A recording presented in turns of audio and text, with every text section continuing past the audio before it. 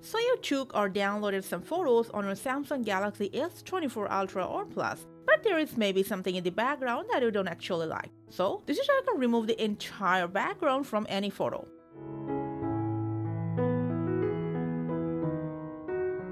But before that, please make sure it's a compatible photo, and that means there should be at least one subject in the foreground of that photo. Otherwise, this won't work. For that, what you have to do is just open Gallery, go to the photo, tap and hold on the subject. As you can see, it's already separated. Now after that, you can copy, share them wherever you like, save it as a sticker. But what if you want to save it as a separate photo? Just tap on this three-dot menu.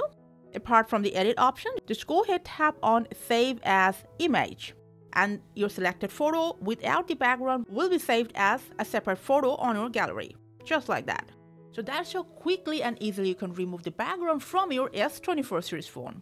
Happy clicking, and thanks for watching.